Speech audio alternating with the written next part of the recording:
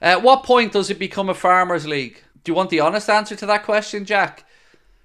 If Manchester City don't get punished, that's the point to me at which it becomes a Farmers League, because they ain't going to get any weaker from this point. You know, they're at the ability. They have the ability now to justify the spending because they've built the club to a level where they are winning European Cups. They are getting a lot of television revenue. They are attracting more sponsorship. So where they're at now, I don't see them falling too far backwards unless something dramatic happens with the charges. It's what got them to this point that I think needs to be looked at. But if they're found or not really punished, found guilty or innocent or not punished, then it's a Farmers League.